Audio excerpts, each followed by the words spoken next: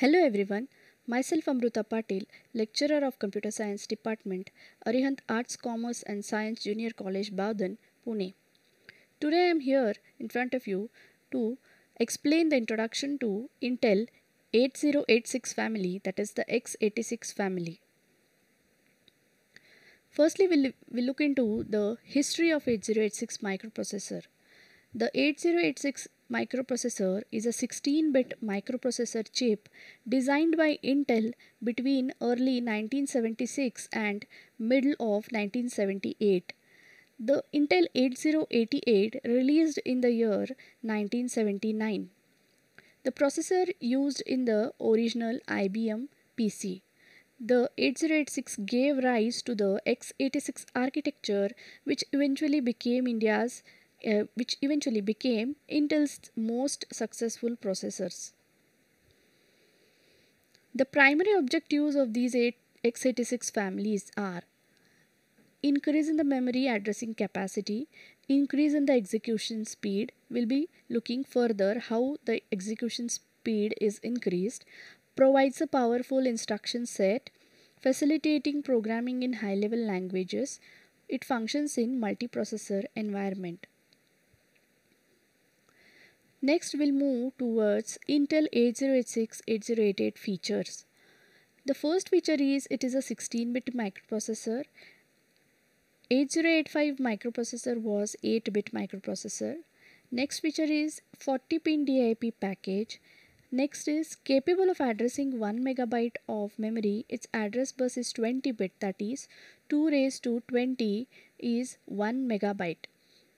Clock frequency is from 5 MHz to 10 MHz.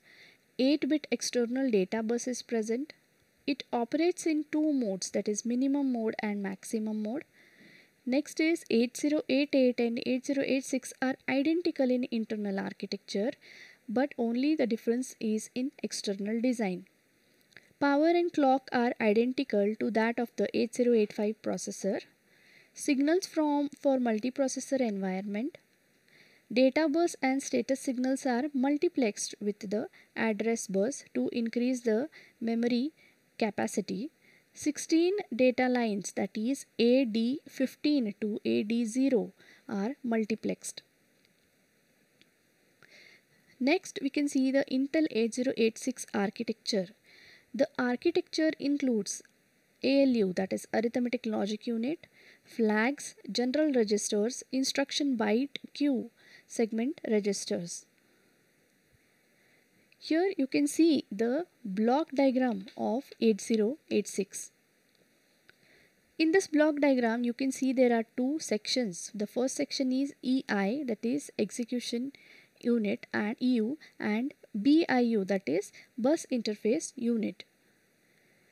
In execution unit you can see there are three units: general registers, operands, ALU, and there is flags present over here. In BIU, bus interface unit, you can see segment registers are present, instruction pointer IP is present, address generation and bus control, and instruction queue is present.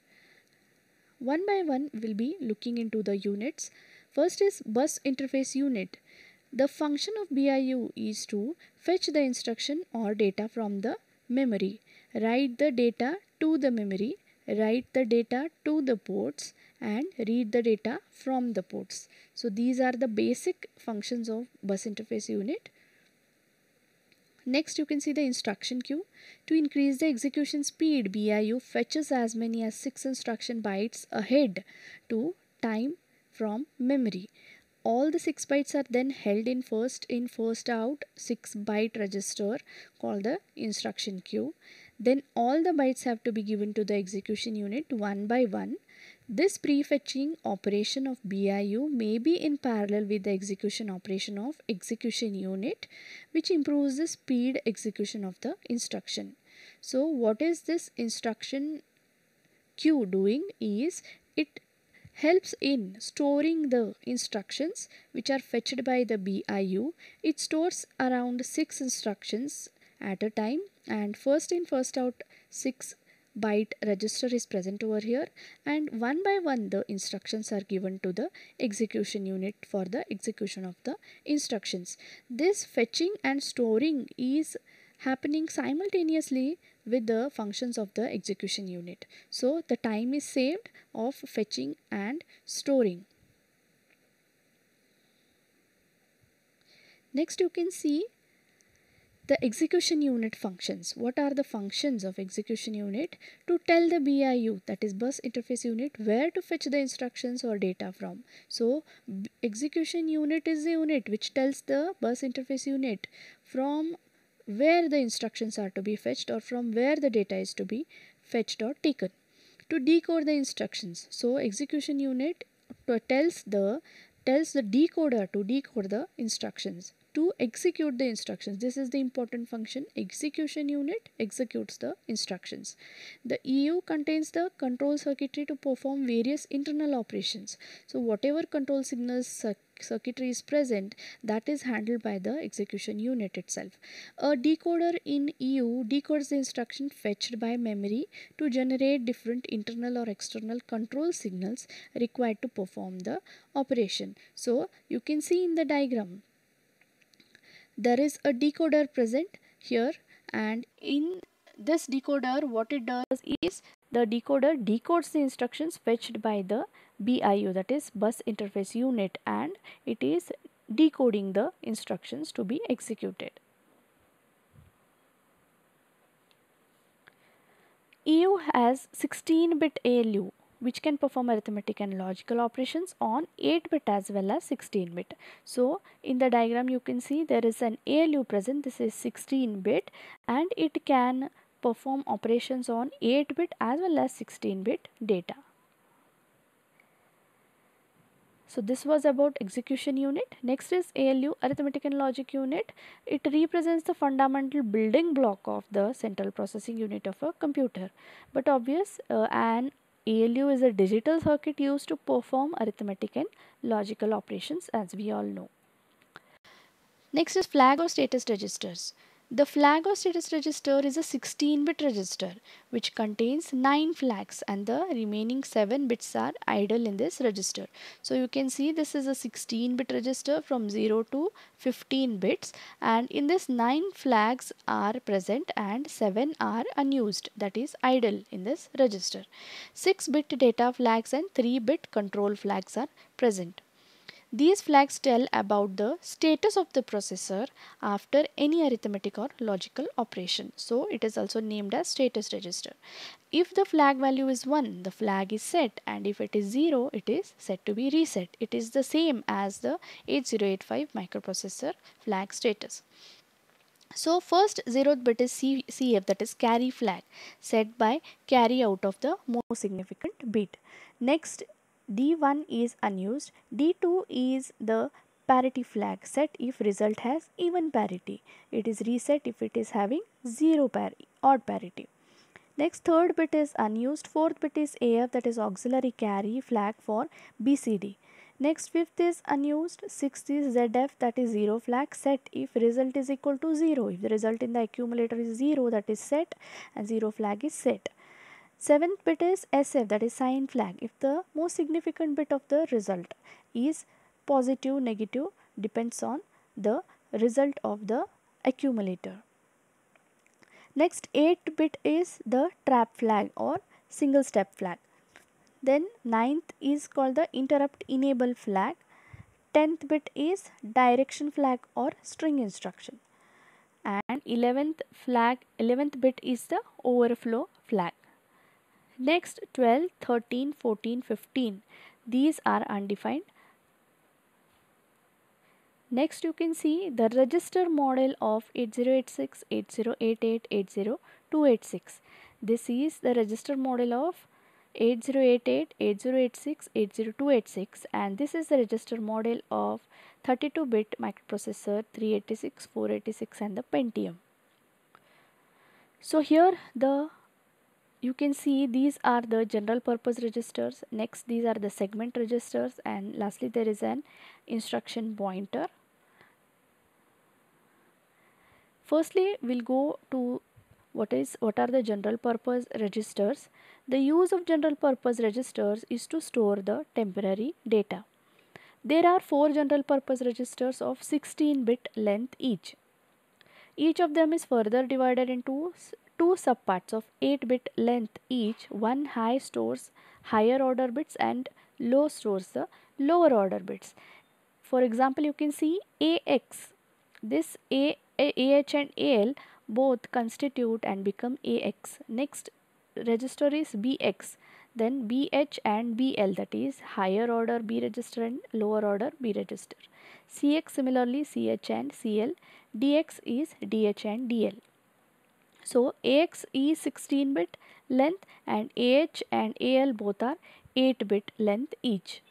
The next 4 registers are stack pointer, base pointer, source index and destination index, which are of 16-bit registers. So here you can see in the diagram,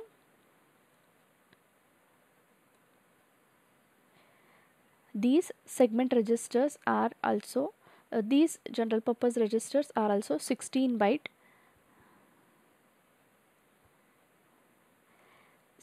length.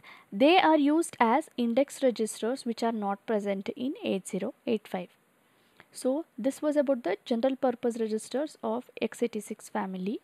Next are the segment registers. You can see there are 4 segment registers in 8086 microprocessor and each one of them is 16-bit. Okay. Next you can see the names of the segment registers: CS, DS, SS and ES. Code segment, data segment, stack segment and extra segment. These are combined with the memory pointers to generate a memory address. So segment registers are combined with the memory pointers to generate a particular memory address. IP is the instruction pointer which is same as the program counter in 8085. We had seen in 8085 microprocessor there was a program counter which was 16-bit and the instruction pointer in 8086 acts the same as the program counter in 8085. Next you can see the comparison of 8086 with 8085 microprocessor. The first column is 8085 and next column is 8086. So 8085 was a 8-bit microprocessor. As we know, microprocessor 8086 is 16-bit. Address bus here in 8085 is 16-bit, hence it can access 64 kilobytes of memory. Here address bus is extended, that is 20-bit, hence it can access 1 megabyte of memory. It provides 8-bit registers in 8085, that is A, B, C, D, H, L. Okay. In 8086 it provides 16-bit registers, that is AX, BX and so on. 8 bits of address bus AD0 to AD7 are multiplexed over here to increase the memory capacity, and here in 8086 16 bits of address bus, that is AD0 to AD15 are multiplexed so as to increase the memory addressing capacity. Flag register is 8-bit and contains only 5 flags. Here flag register is 16-bit in 8086 and it contains 9 flags. Operates only in one mode. Here there are 2 operating modes, that is minimum mode and maximum mode. So this was a comparison of 8086 and 8085 microprocessor, which is very important in terms of examination point of view. Next is comparison of major features of x86 family. You can see here there are various microprocessors: 8086, 80286, 386, 486 and lastly the Pentium which is used now. You can see the various comparison units. Data bus is 16 bits in 8086 and 80286, and as 386, 486 came and the Pentium now it is 64 bits. Address bus is 20, 24, 32, 32, 32. Now in Pentium address bus is 32 bits.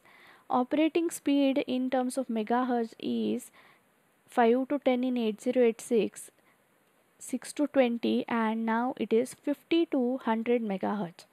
Memory capacity is increased from 1 megabyte to 4 GB.